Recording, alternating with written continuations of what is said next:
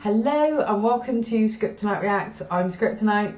Today we're going to be watching season 3 episode 1 of Fargo. Brand new season, guys. This episode is called The Law of Vacant Places. I've not researched that title, but I'll leave it to Pulsar77 to give us the juicy details in the comment section. If you guys are not active, you're watching, but you're not active in the comment section, you're really missing out. We've got a couple of people who know this show inside out and some amazing details about it, and they tend to post after each episode to fill in the bits. So if you're not getting into the comment section, I recommend it purely for them. So this is tough. I think season 2 was as near to a perfect season of television as you're gonna get. Certainly as far as I need to get. I don't need anything to be more perfect than that ever. It was wonderful. It was funny. It was tender. I cared about everybody. I did get, by the way, thank you for everyone who was talking about palindrome in that last episode, and the fact that effectively the season was a palindrome of sorts, in that people's endings were kind of reflection of their beginnings. Particularly, you know, Mike Milligan ends up being told to wear a tie and in a little box with a typewriter, having eviscerated typewriter man earlier in the program. And just so, you know, Rye and Ed with the freezers, and it goes on. But I really loved that season of television. I really did. And I know you guys have prepped me, this is going to be very, very different, so I'm almost treating it like a totally different show. I don't know if anything of 1 and 2 carries into 3, but I'm going to find out. What I do know is it's Carrie Coon Day. Someone said in the comments that David Thewlis is in this season. I love David Thewlis, he's one of my favourite characters, also British. You got to admit, guys, we export some seriously good actors, don't we, hey?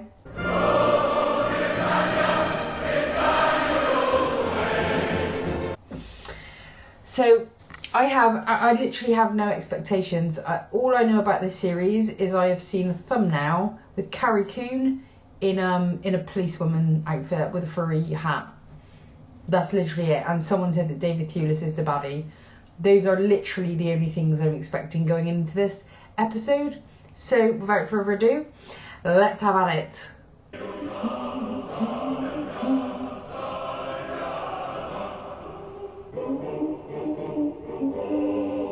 Like this music. Oh, Fargo, you know how to do a shot. Is that Nazi? Are we in Nazi times?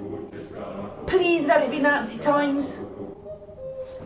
Oh, East Berlin, 88. I'll take it. Setzen. That's sit for non-German speakers. And everyone, because it was obvious. Sie sind Yuri Gurka. Yuri Gurka. Nein. Mein Name ist Gott sei Dank Jakob Ungerleider. Das ist ein Missverständnis. Sie wohnen an der Hufelandstraße 349. Ja, Herr Oberst. Yuri Gurka ist in der Hufelandstraße 349 als Mieter gemeldet. Wenn das Ihre Adresse ist, dann sind Sie Yuri Gurka. Or he's the landlord. Ein 20-jähriger Austauschstudent aus der Ukraine. He's clearly not a 20-year-old emigre from the Ukraine. Ich bin in Schwerin geboren und bin Bürger der Deutschen Demokratischen Republik. Und wie Sie unschwer erkennen können, ist es eine Weile her, dass ich 20 Jahre alt war. Das ist ein Problem. Sie wollen mir damit sagen, dass die Behörde einen Fehler gemacht hat und dass der Staat falsche Informationen hat. Das ist das, was Sie mir erklären wollen. Nein, Herr Oberst. Dann geben Sie also zu, dass Sie Yuri Gurka sind und Ihre Freundin Helga Albrecht heißt. This is Kafka-level shit. War es heute Morgen oder gestern Abend, dass Sie sie erdrosselt haben? Was? Was? Und hier haben wir nun einen Frauenkörper, der heute Morgen gefunden wurde. Helga Albrecht. Oh! Ich habe diese Leiche mit meinen eigenen Augen gesehen. Ihr Tod ist eine Tatsache. Was Sie hier die ganze Zeit erzählen, ist eine Geschichte. Und wir sind nicht hier, um Geschichten zu erzählen.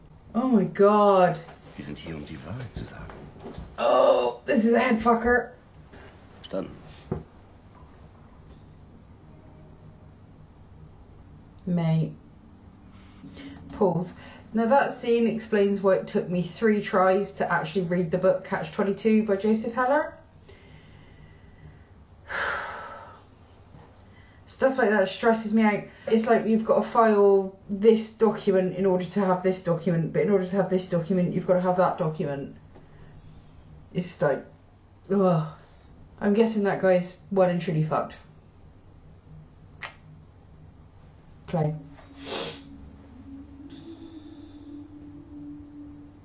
Now there's our Fargo theme again.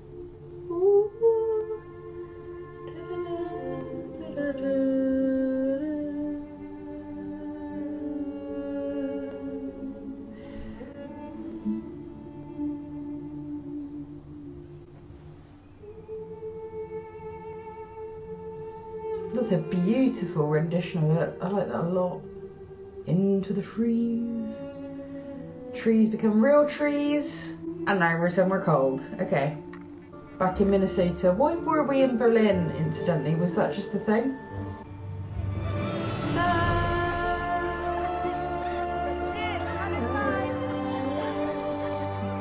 I mean, we called the number. They said if there was ever a problem, we should call the number. And, well, we called it. And? A series of clicks and buzzers. We thought get Buck back in here. After all, he vouched for him. Well, now, let's call a spade. I don't know. Don't vouch for him. It's just a conduit for information. everything went great when we met with the broker, Mr. Ermentraub, if I'm not... Right, Rick Ermentraub. Mike? I got his card in my... And now, we're in the black again, so Breaking we call Bad. the number to arrange payback and... clicks and buzzers. Widow Goldfarb, she wants to meet. The who? I was gonna tell you, she's the so-called storage queen. Sniffing around for a possible silent partner type arrangement. Where was she 2 years ago?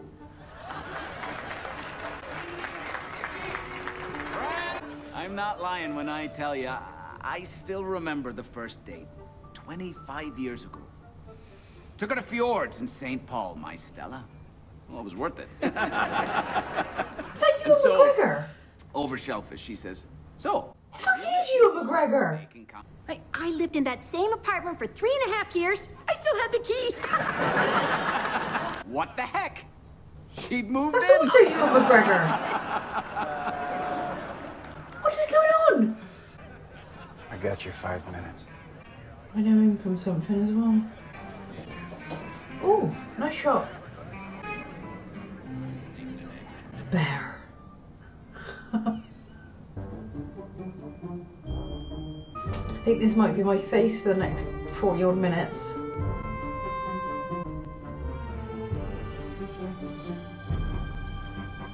Why? Why are they the same person? How's a Corvette? It's a car. Look, I'm getting engaged. Again? Don't say that. I'm sorry. She's real sweet. Nikki, we're in, you know. You meet her at work?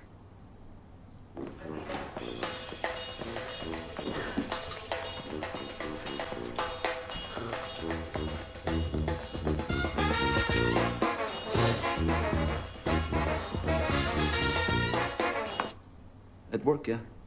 I want to buy her a ring. How about you just give me back my stamp? We'll call it square.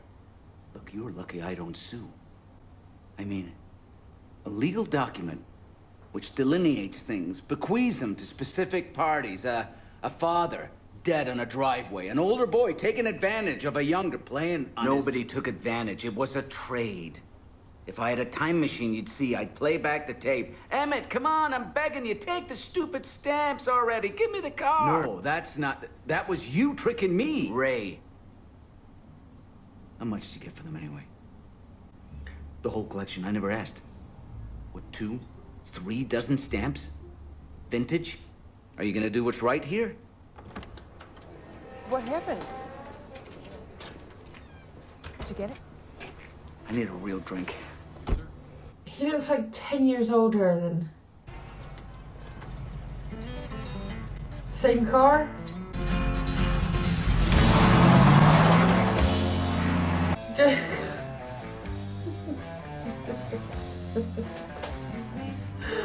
Oh man.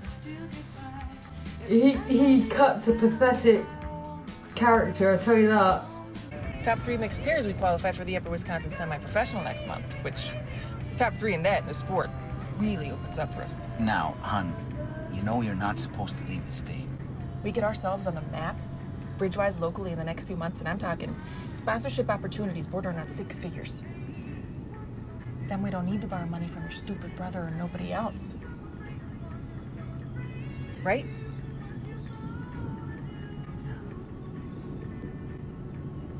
Baby, look at me. We're a team, you and me. Simpatico to the point of spooky.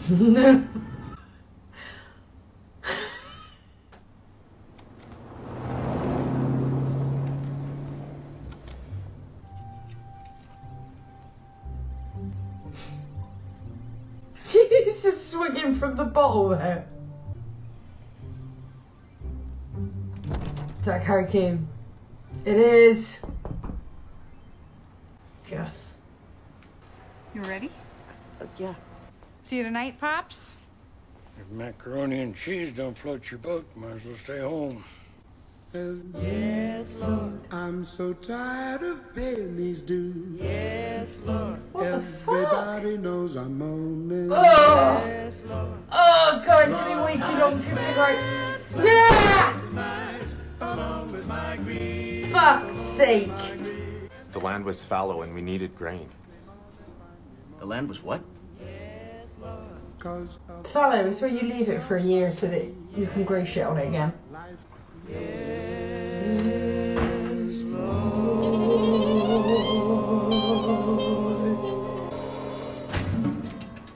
Maurice. You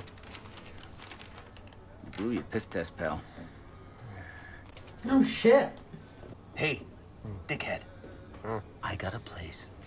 Turns out a place that needs some robbing. A little robbing, not wholesale burglary, just a specific, just looking for a certain item. And if you do it, well, let's just say your little problem goes up in smoke. Ray!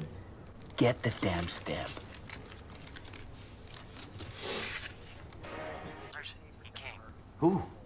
Well now, the fella from the... Ermintro? No, different fella. Don't want to say too much on the phone. Just, you better come down here. Everything okay? Gotta go to the office, hon. Hon, you're in your house shoes. Oh, good call.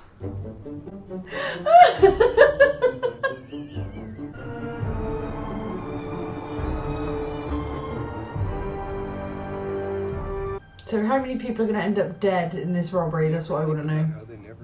Where does the President of the United States buy his clothes? You know, do they shut down like a whole J.C. Penney? Just so he can try on a suit? There's a tailor. He comes to the White House. Are you getting high? No. Oh, shit. Maurice? Big Lebowski.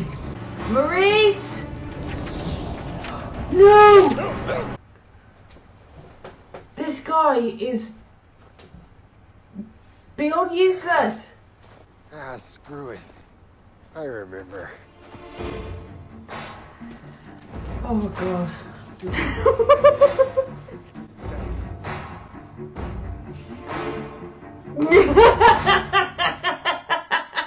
I just saw what was on the piece of paper.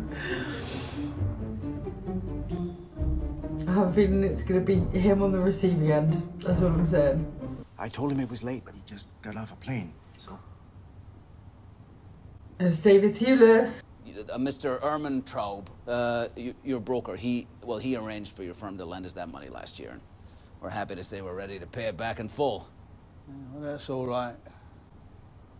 I'm sorry. You keep it. Keep it? I'm V.M. Varga. And you work for... With Narwhal, yes. Where are you from? America. Investment. Pardon me? Well, you called it a loan. It wasn't a loan, it was an investment. We are investors. Investors? The word begin and the word end. Are these the same? No, but... Then why talk about ending something that's only just begun? You had a problem, as you said, last year. So you try the normal channels, the banks, but your company's still failing, so you come to us. For a loan? You never thought to ask why we might lend you $1 million with no collateral. Rick, my point is that was the time for questions, yes? Not this. Oh my God, he's terrifying. Now, we've taken the past year to study your business, properties, cash flow, so we can better disguise our activities. No! We already have access to your system, so we can monitor your activity. Oh my... It goes without saying, you're not to mention this to anybody. I would go straight to the police. They've got the contract. Oh, but it could be the mafia. Oh, who knows? Shit.